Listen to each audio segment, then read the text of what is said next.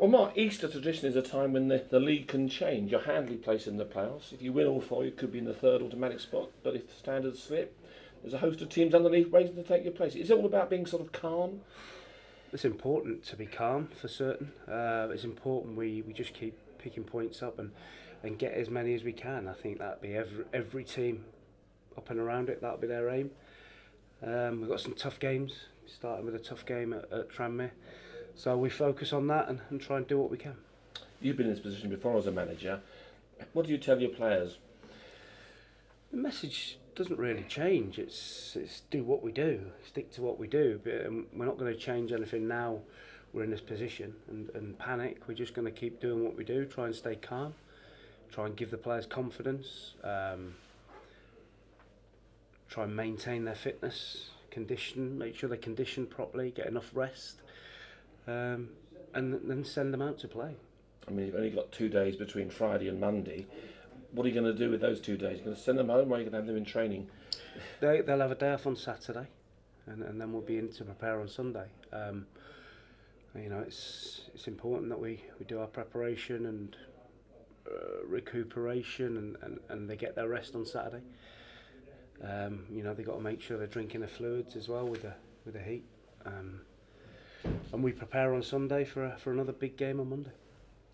The teams around you are playing each. I mean, Tranmere are playing Lincoln. They've got to play Bury as well. So the third spot is it could be that for yours if you win all four. That would be good, wouldn't it? I mean, you get 2 weeks off at the end of the season. Yeah, listen, that's in an ideal world. I know that's utopia, isn't it, to finish and do that? But there's an awful lot of things that have got to happen for that, and we try and be realistic and our first aim is to secure a playoff spot, and to do that we need to go and perform well at Tranmere on Friday. You know a lot about Tranmere, of course. You've got James Norwood who's scoring goals for fun, and Manny Monte you managed him, so yeah. You know a bit about them. I think they've done absolutely fantastic. The run they went on to get them in such a strong position was incredible. They got some solid guys, some solid players. The manager's done a fantastic job.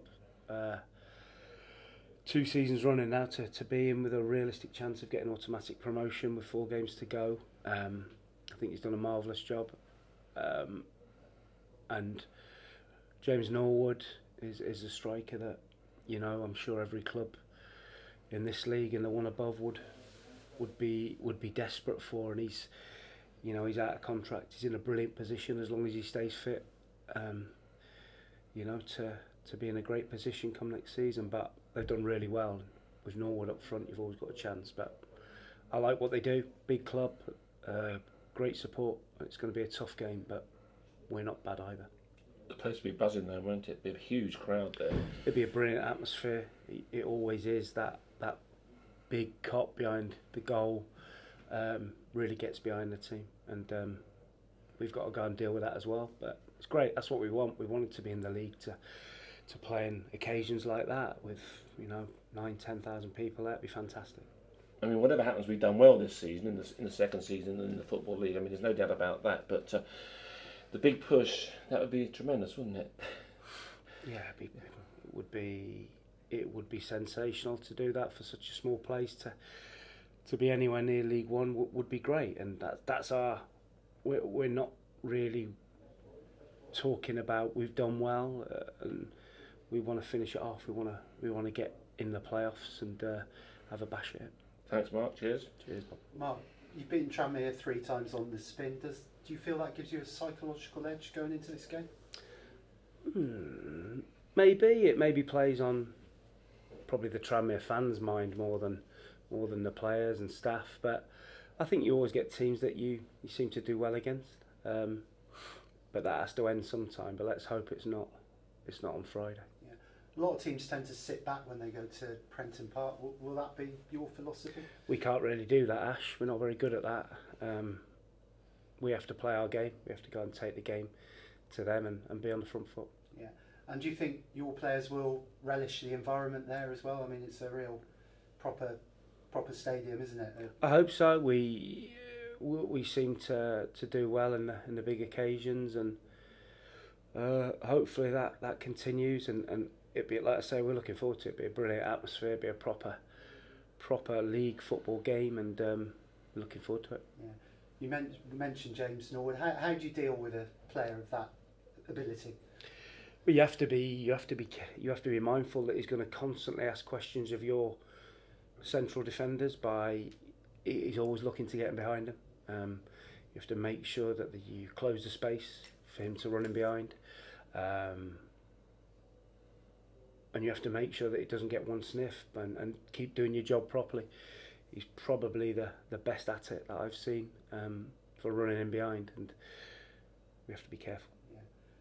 Would you say 2 wins will rubber stamp your playoff place? Is that what you need at the moment? Is that what you're targeting? I think, looking at the other games, I think 1 will do it more or less, but it'd be great if we can get a couple.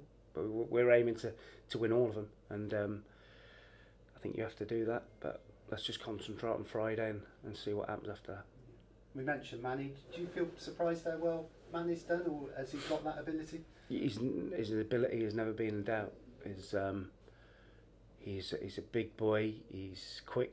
He's got a good left foot, and I think possibly going up to Liverpool, he's at a place now where further away where he can't be easily led, and he's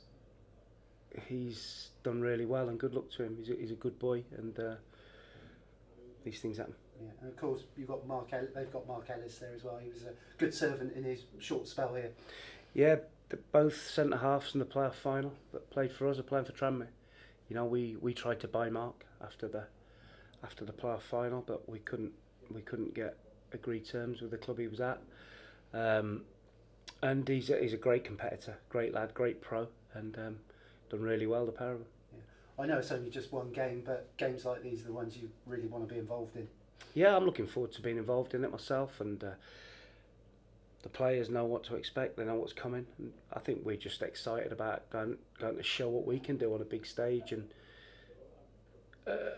you know, and our players want to showcase their abilities as well, and if we can do that and get in the playoffs, and it'd be brilliant. All the best, Friday. Thank you.